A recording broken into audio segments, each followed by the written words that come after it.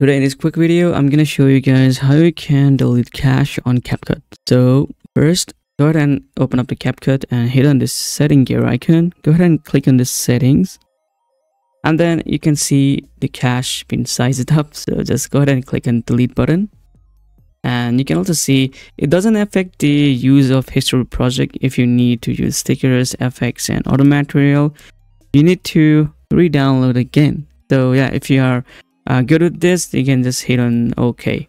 Now it's removing all the caches that has been stored on your computer, and it's also wiping up the storage. Well, there we go, guys, from 2 GB to 6 MB. So it's good, and just hit and save. So this is it, guys. This is how you clear the cache of Capcut, and it should now run faster than before. So thank you so much for watching. See you guys in the next video. Peace.